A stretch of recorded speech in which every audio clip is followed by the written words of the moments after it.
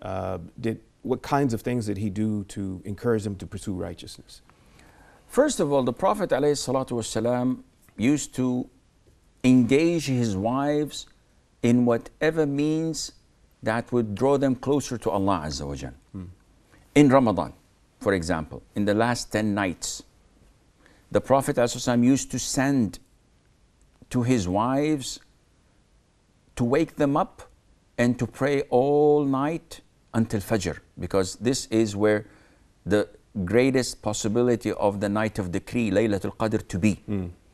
He used to pray all night, but when it came to witr prayer, he used to wake Aisha up so that she prays witr with him.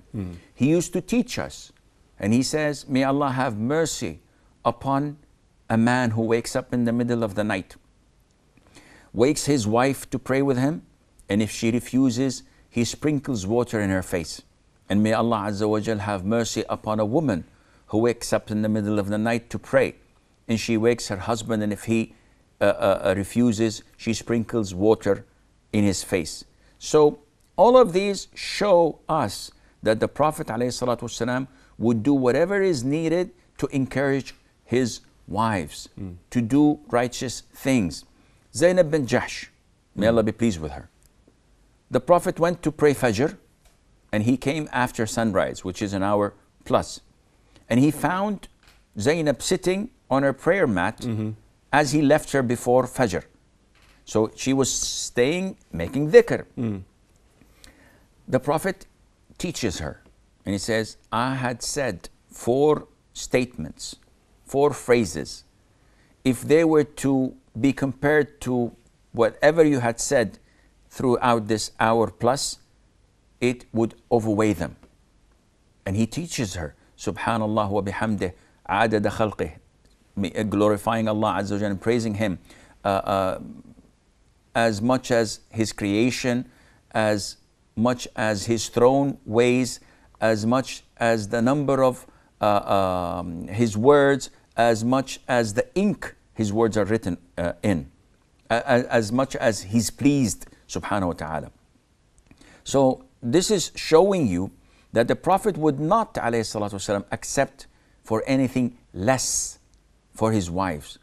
And if you compare apple to apple, if you look how we treat our wives, you would see a big gap, in the sense that we care for them physically, we care for how they look and how people look at them, but rarely we would give them sound advice to how to stay away from sin or to get closer to Allah through good deeds.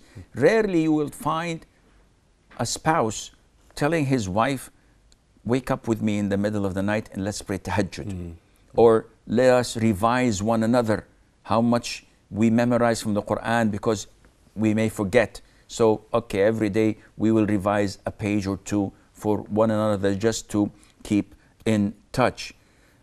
Also, when they do sins or bad things, we tend to look the other way.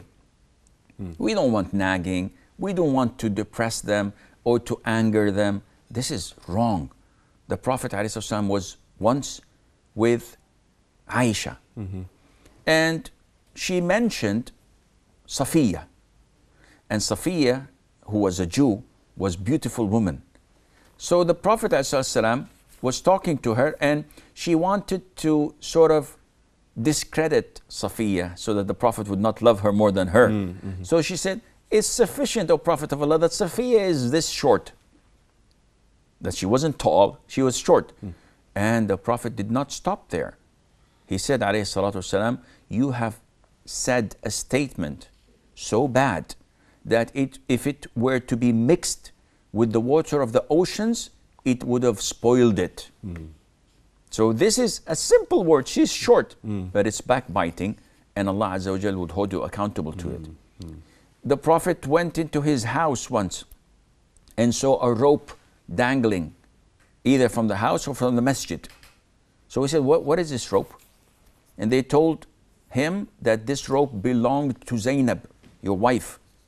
Whenever she prayed night prayer and she was so tired and weak, to stand up, she would hang onto it so that she can stand up. And the Prophet ﷺ told them to untie it. This is not permissible. You are overburdening yourself in a way that Allah does not want this from you. He did not say that, MashaAllah, good, what you're doing is good. No. So this is the kind of relationship between the spouses. They love and want what is best for the spouse in this life, yet also in the hereafter. In the hereafter.